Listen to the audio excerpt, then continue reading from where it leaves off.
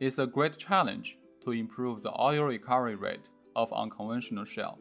In average, only 10% of total oil in unconventional shale can be extracted, much lower than the average 30% of conventional reservoirs.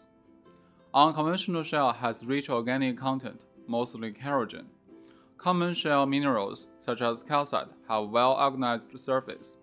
However, kerogen surface is porous and waxy, which allows a large surface area to interact with oil. Therefore, kerogen can have stronger interactions with oil than minerals.